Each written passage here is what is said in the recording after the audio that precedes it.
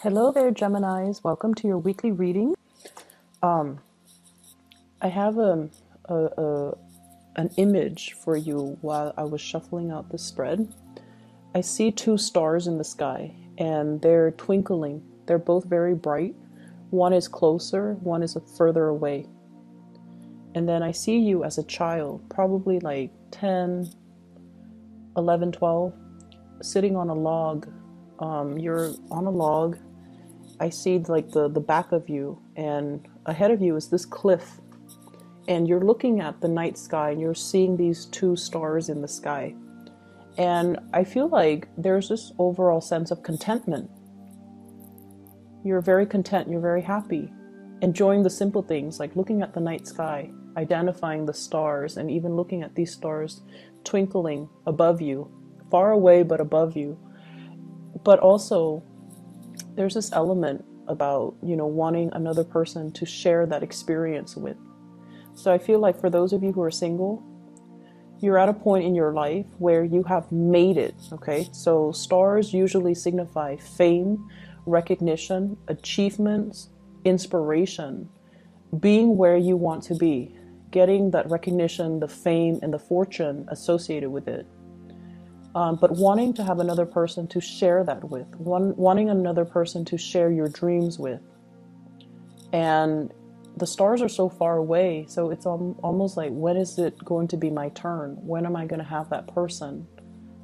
And then I feel like for some of you, you're waiting for this big opportunity to culminate, like publishing, getting recognized, getting that fame and fortune. So I feel like you're on your path leading you to that greatness. It's not there just yet, but it is around the corner for you. And I feel like one big project is going to lead to the next, and it's going to lead to the next, and it's really going to propel you to get that fame and fortune that you're really looking for. So it is around the corner. It is up there in the night sky. Manifest it, pull it towards you. Okay, so keep focusing, keep working, keep doing what you're doing, and it's going to happen for you no matter what. I see some of you are looking at a higher position, and I feel like it is out there, but it might require a geographical, relocation. And I feel like you are aware of it, and you're trying to manifest it, but you might not want to budge from where you are because, like I said, right in front of you is this cliff. It requires a big, big leap of faith. If I walk off that cliff, what's going to happen to me? Am I going to be able to soar? Am I going to crash and have a really painful landing? Is there going to be a safety net? So you're essentially, in order to get you where you need to be, there's a major, major fear that you have to overcome. I feel for some of you, this can be expressing yourself to another person that you feel is your soulmate. And then for others of you, this could be, wanting to make that geographical relocation and fearing the uncertainty that lies ahead. But everything will be okay because I feel like you're fixated on the star. You're definitely manifesting. You definitely feel that it's worth the risk, okay? But once again, you're still this 10-year-old, 12-year-old child sitting on a log and looking at it. Either way, what's coming into the picture for this week? I feel like there's a lot of communication across great distances. So I feel like somebody might be coming to see you. You're possibly even thinking about travel and movement to come see them. I see somebody who's ready to leave your life within the next 2 months, within the next 2 weeks. Somebody is implementing some major, major move. And I feel like they're shifting away from you. Energetically, they have already shifted. Emotionally, they might have already shifted. And I feel like you're very connected to this person. There seems to me like a very strong soulmate connection.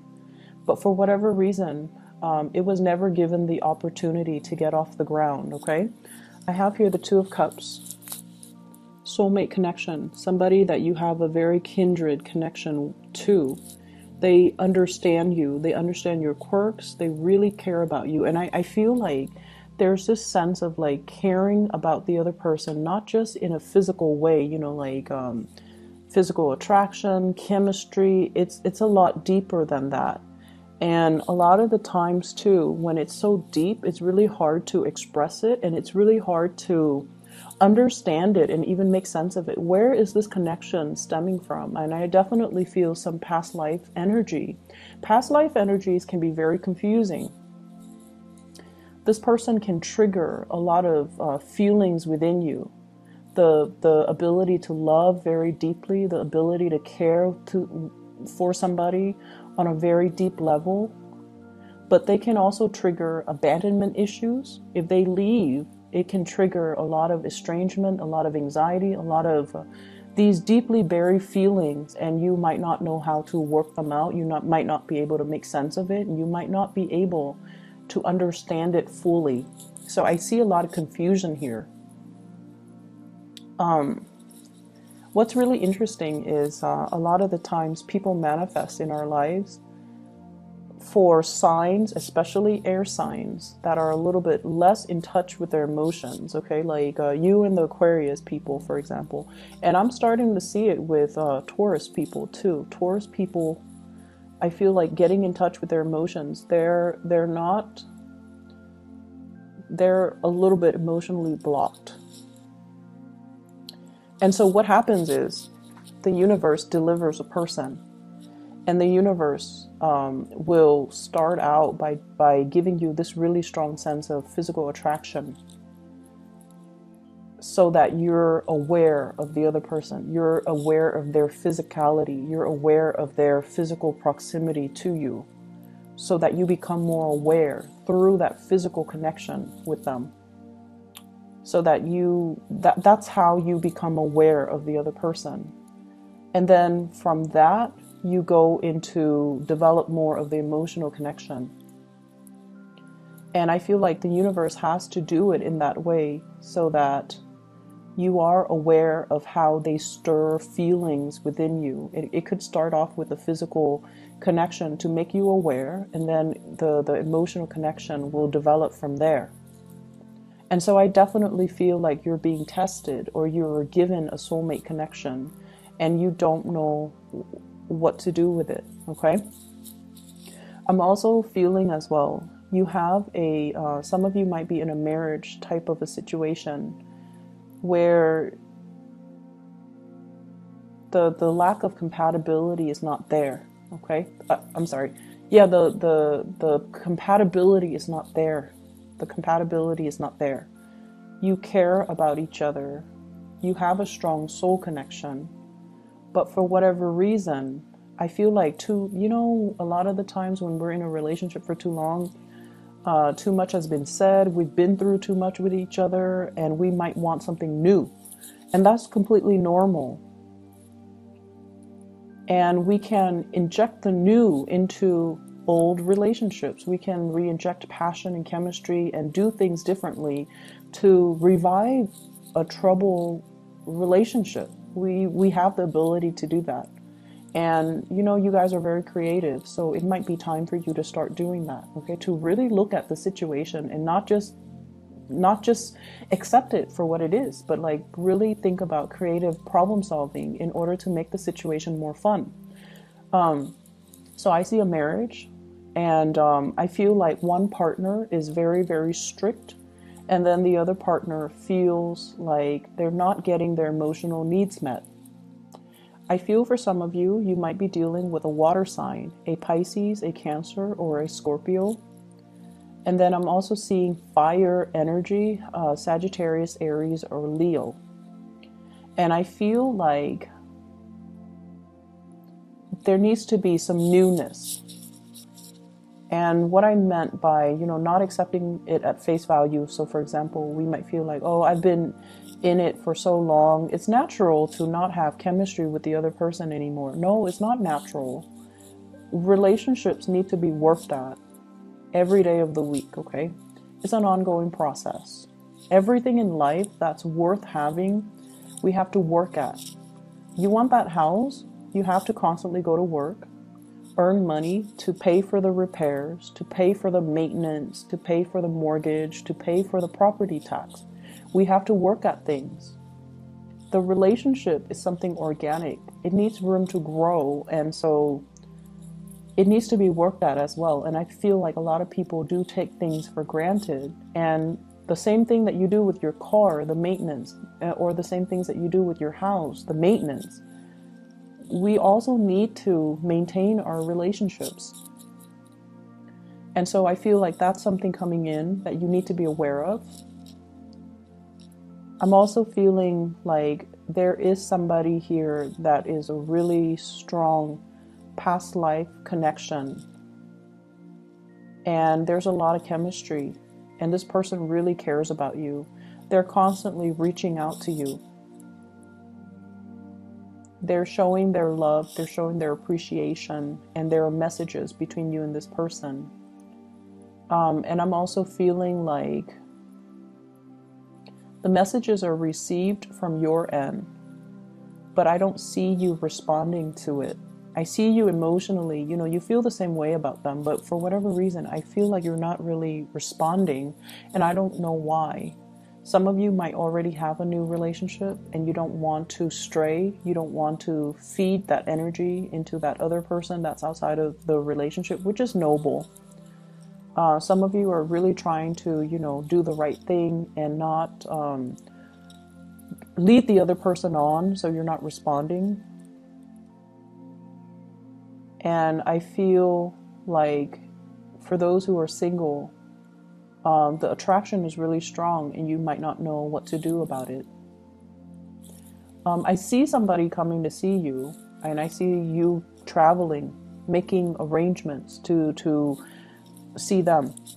And I also feel for some of you, in a work environment, you're wanting to, take things to the next level. So for example, you're kind of like at a peak of your career, or you're at a job where you're just like, I started out, the job started out in a very big, passionate fervor. Like you had great expectations for it. And now you're at a point where you're like, I want to take these skills and, develop further. I want to move up in my career. I want the next step.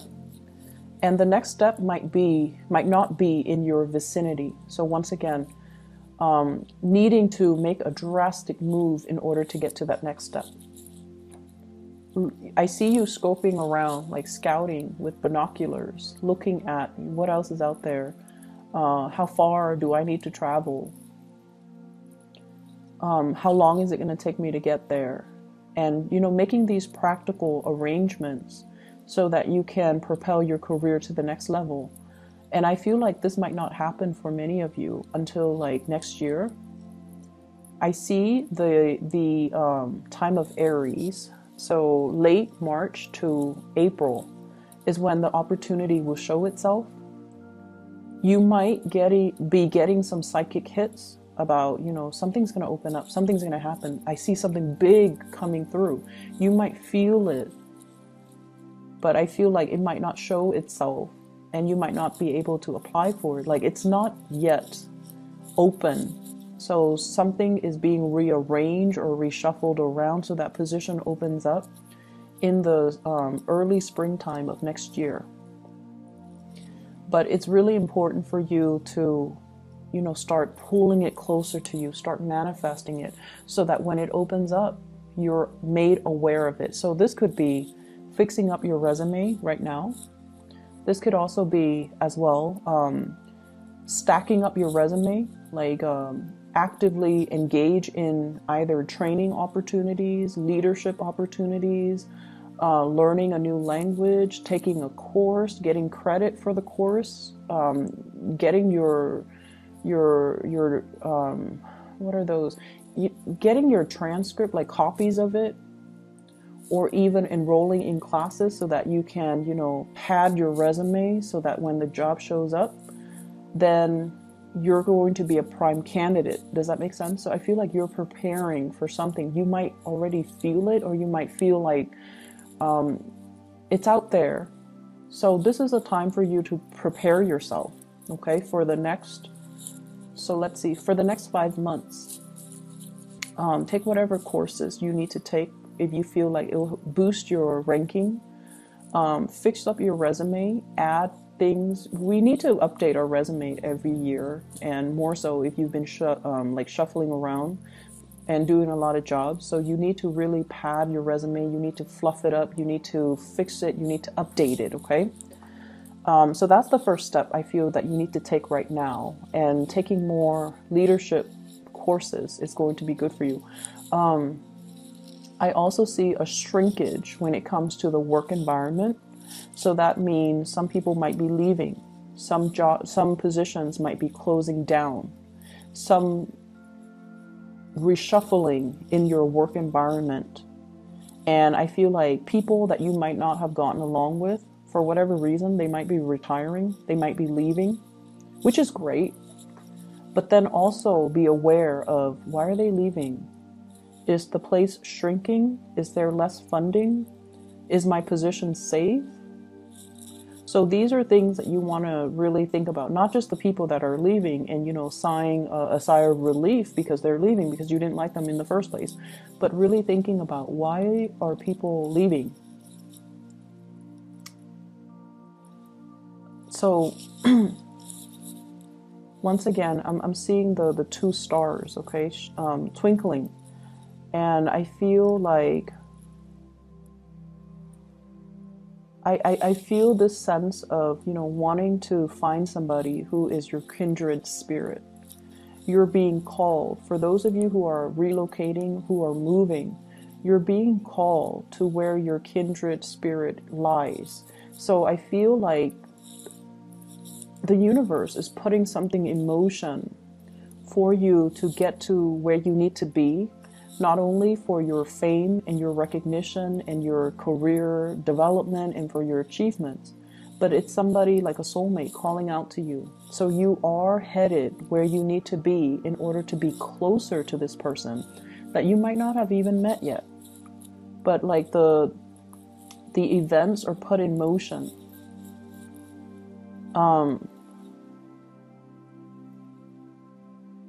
I'm seeing as well, currently your emotional needs are not being met. And this could be at work. This could be with the people that you're around. They're cordial and they're very nice people. But for whatever reason, there is that lack of being able to have a soulful connection.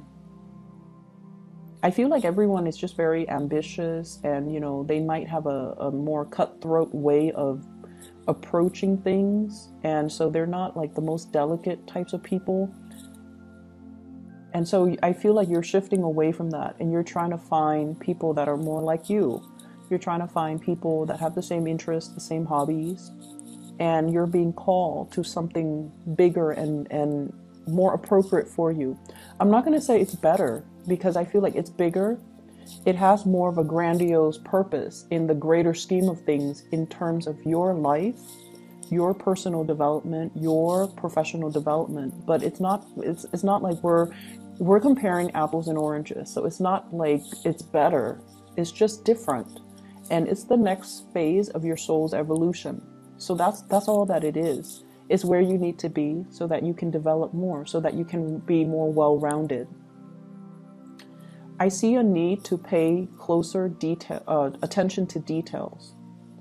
Okay, numbers, figures, putting in commas, decimal points. So I feel like you're crunching a lot of numbers. You need to be a lot more careful with numbers and things like that. I'm also seeing as well, for some of you, there is a mother figure. And I don't know if this is a mother-in-law, your own mother, or somebody who might have children that they're dealing with and they're struggling.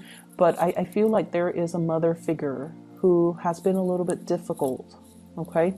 She has been a little bit difficult. She wants things a certain way. She loves with great passion, but she can overstep her boundaries and she can be quite a character. She's strong and stubborn and she might, tell you what to do. She might be a little bit bossy.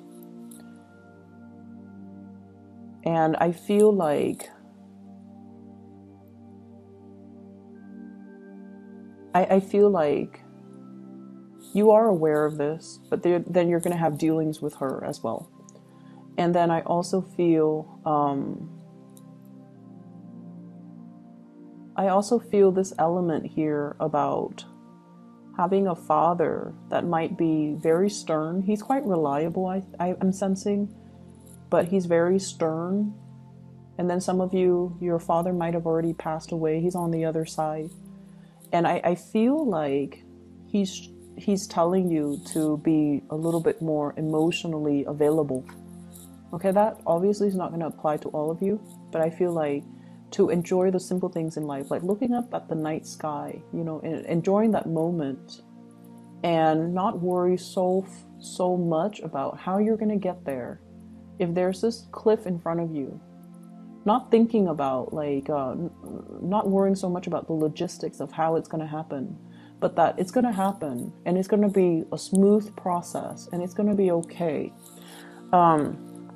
Smooth transitions coming through here. Two of Wands, travel, movement. Somebody is facilitating the process for you. It's going to happen and it's going to be smooth. You're going to be protected. So don't worry, okay? And then I have that father figure that has passed on here, the Emperor in the reverse. You might not know this person, like if he passed away when you were very, very young, for example. He's coming into the picture to tell you that, you know, there's protection. He's also telling you to be a lot more emotionally available. Queen of Cups in the reverse. Be more emotionally available to others and to forge those soul connections and reveal how you feel. So if there has been a major barrier between you and another person that you have a very strong soul connection with, you need to show them how you feel. Okay, so this reading is running a little bit long, so I'm just going to leave it at that. I feel like you might have a lot of things to do, a lot of people to see. You might be surrounded by people. There is one person in particular you want to share their experience with. You wish were right next to you. That's what I'm feeling. And maybe you have to reach out, okay? So I'm going to leave it at that. Geminis, I wish you all the best. Take care of yourself, and I'll talk to you guys soon. I'll be back next week, okay? For those who are celebrating Thanksgiving, I wish you all the best, and enjoy your time with your loved ones, your family, okay? Take care, and I'll talk to you soon.